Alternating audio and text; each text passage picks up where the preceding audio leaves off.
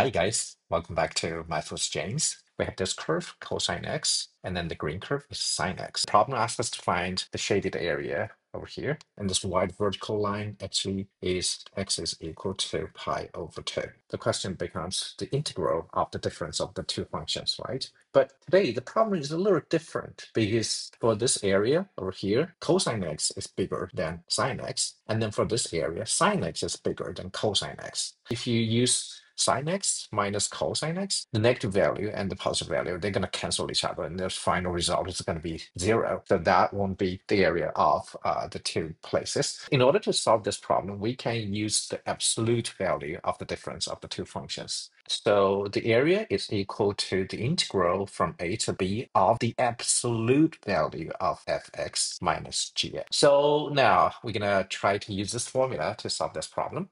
Actually, the area A is equal to the integral from 0 to pi over 2. And then we can say sine x minus cosine x, the absolute value. You find out actually this is going to be equal to the integral 0 to pi over 4 of cosine x minus sine x plus the integral from pi over 4 to pi over 2 of sine x minus cosine x. Then you do all of the calculation that I won't do today, because that's the basic application of formulas of integrals. So the final result is going to be 2 times square root of 2 minus 2. I'll see you guys next time.